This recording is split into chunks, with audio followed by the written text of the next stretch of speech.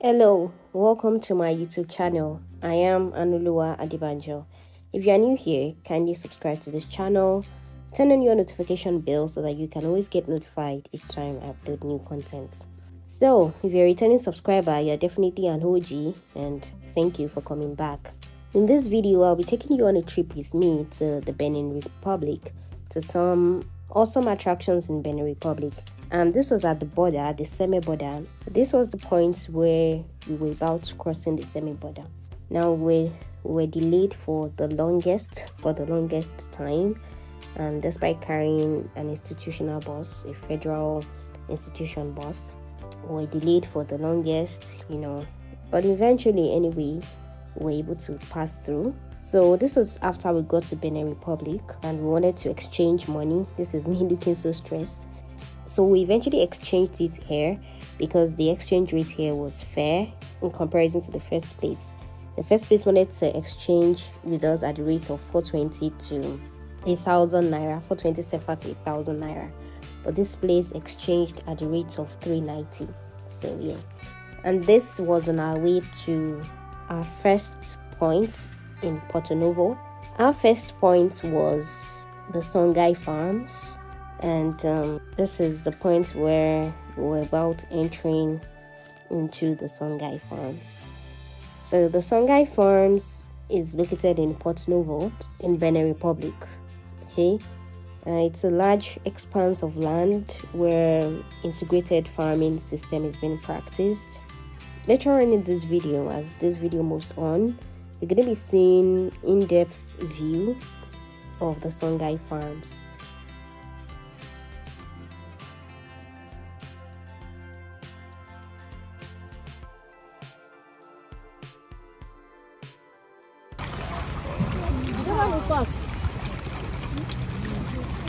So this was the point where we went to the fish pond, the earthen pond, and we were shown the fish.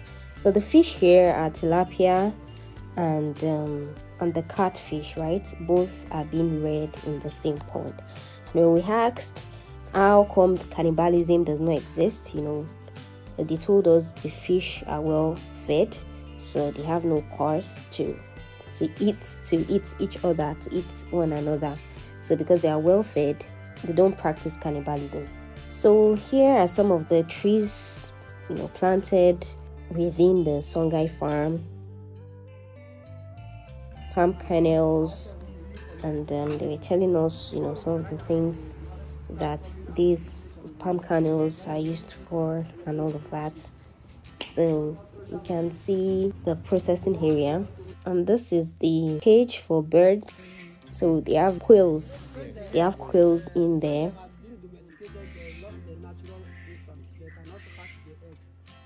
Here they have free range for turkey, ducks, and some chickens as well. So they have a free range system for rearing them. This is our free range unit. Free range unit, which is the combination of breeding of a guinea fowl, turkey, and a hen. And this is the point where ram, goats, etc. are being reared. So they have a whole lot of them in here. Another free range area for ducks, for turkeys, and birds like that. We supply them meat. The ratio here is 1 meat for 4 meals.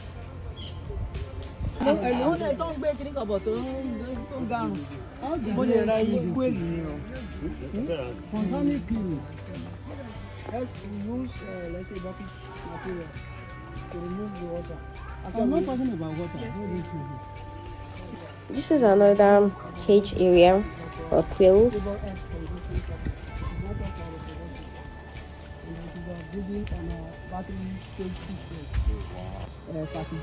And this is an artificial mulching area.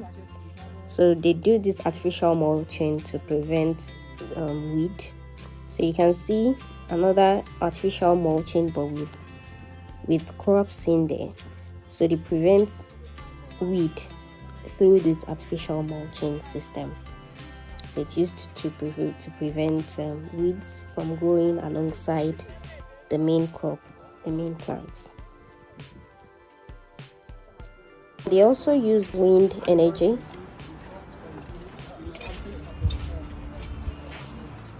And this is the greenhouse. This is the greenhouse, a very large area.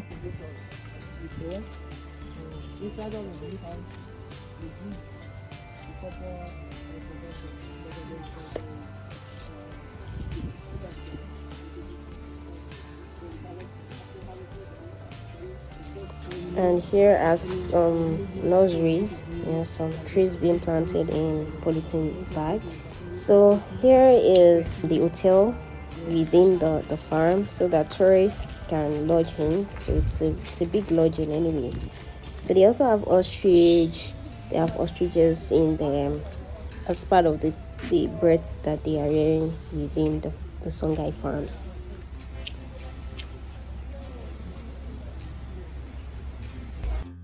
They have a large Catholic church as well within the Songhai Farms.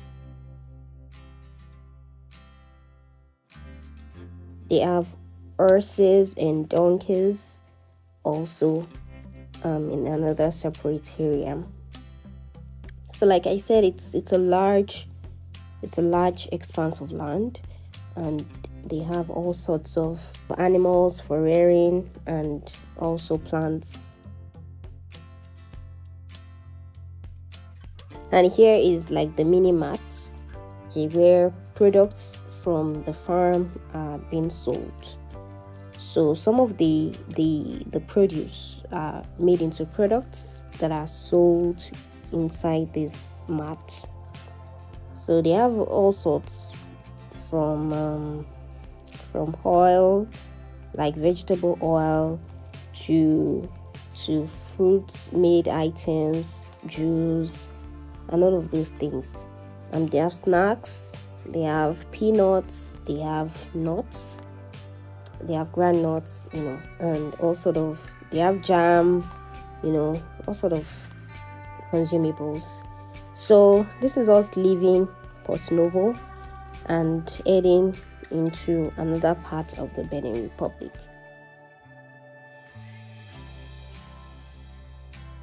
So here we are in Quida, at the snake temple, the python snake temple, the python temple, as you may want to put it now.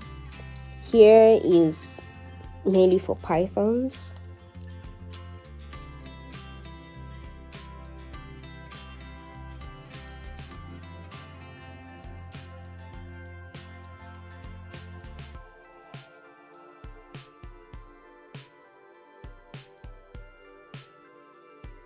So this is us walking into the python temple.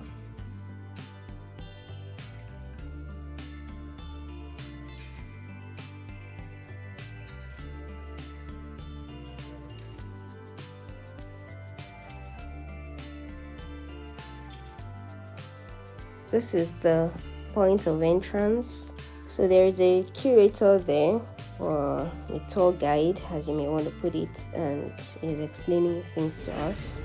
Hello everyone, welcome in the Python's temple. I'm Didier Adubi. Here you are in a sacred place that existed since 13th century. Swallow insects. They're not that big, they can't squeeze or swallow human beings.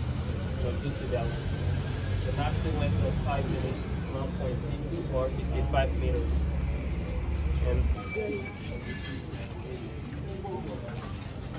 Alright, so here we are in front of the sanctuary. It's one of the most sacred places of the temple. So yesterday it is open because today is a market day. So market is here like every 3 days, and it's on like Sunday. So what you can notice here is that it's very low. Like here, before someone goes in, he has to kneel. So that is a proof of respect and humility toward the God. So inside we have more than 50 pythons in.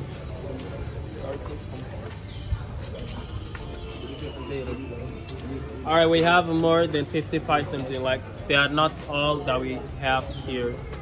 still have a lot of them in the wild also. You know, pythons here, they're not like in prison. We let them out also. So like, we don't feed them here, and it's because of their nature of constriction. Like before they swallow something, like they have to squeeze it to death before swallowing. So that's why we can't provide them like dead rats. They can't squeeze them if they are dead. And we can also give them living rats. You know. Rats, when they're alive, they move a lot. So naturally, pythons, they have their own strategies of getting the rat themselves. You know, no one hurts or kills pythons. Everyone respects and protects them. And it takes pythons a lot of time to digest also. It takes them like 4 to 5 weeks like that. That's why we open the door twice a month or thrice a month. Like the first time the door will be open, there will be some who will not leave, but some will leave. So the second time, the one who didn't leave, like the second time they came over the town, they are brought by the dwellers. Like they don't come back on their own, like it is rare. Just like the one who didn't go far away can fall back in the temple. That's all. So it's just the dwellers that just bring them here. Okay, so you said we have to stand here to do. Oh yeah, I know interest now. Are you running away?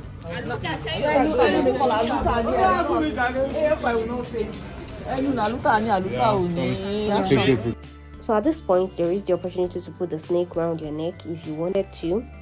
But first, you have to purify your hands. There is a leaf in a water that they use to purify your hands before you can be allowed to touch or have the python around your neck.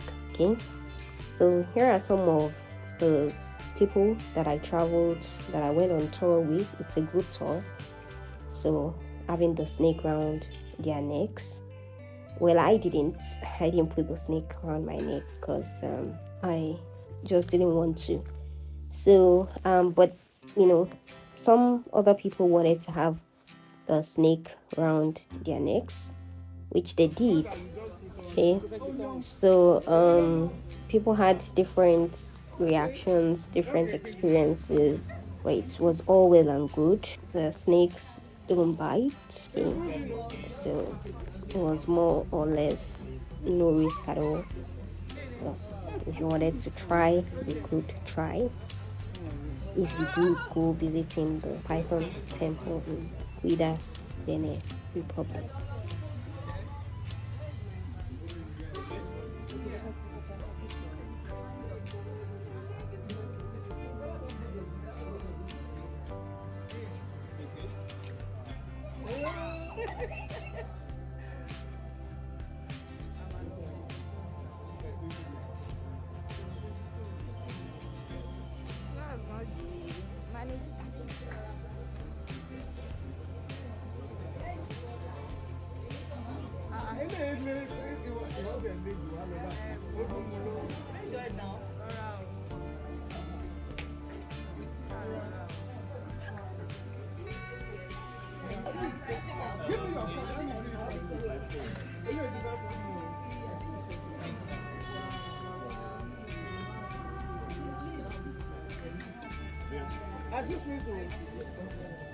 This is the house the snakes are being kept. There are thousands of them in there.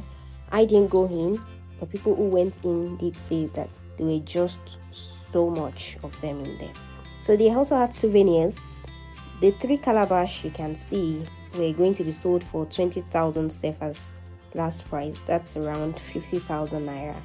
So yeah, so they had different souvenirs there. And this was the slave trade route in Benin Republic.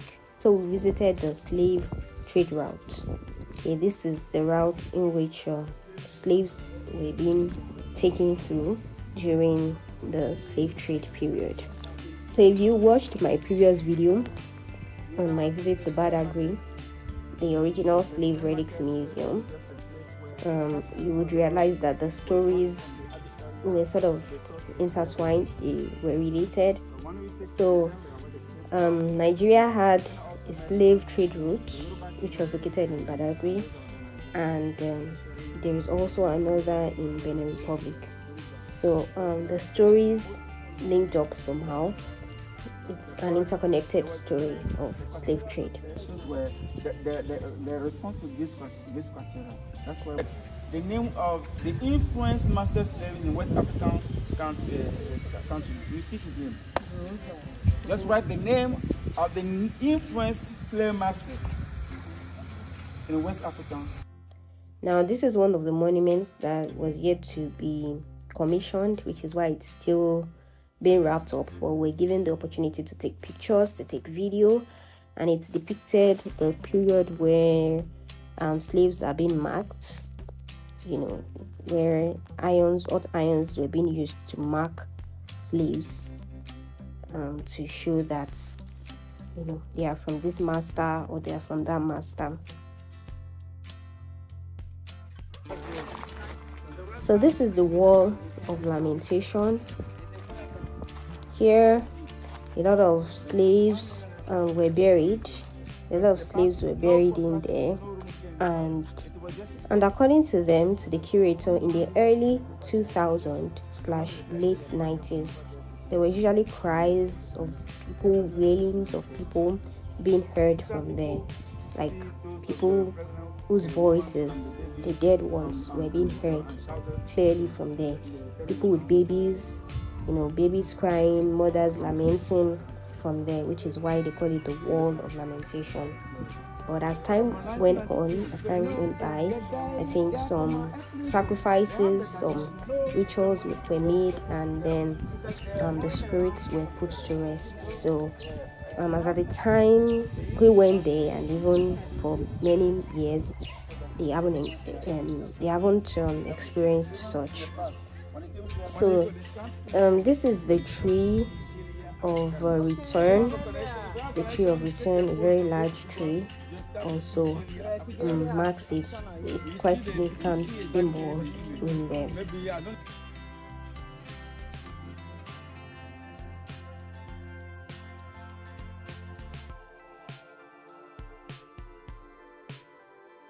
So this is the point of no return. If you watched my previous video, there is a point of no return in Badagry, Nigeria as well. So this is the point of no return for the slave trade route in Benin Republic. Okay, behind this is also a vast sea, okay, that you cannot seem to see its end.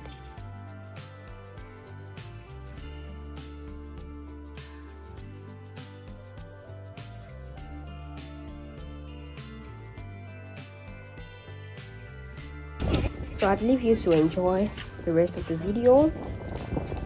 Do well to like, to share, to leave your comments for me. I'd love to hear back from you. Did you enjoy watching this video? And these are some of the things that they sold at the point of no return as a form of souvenir.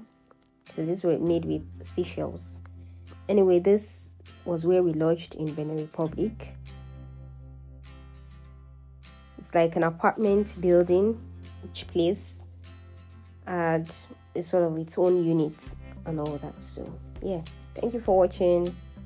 I remain Aanuoluwa Adebanjo, and this has been everything really and true with Aanuoluwa Adebanjo.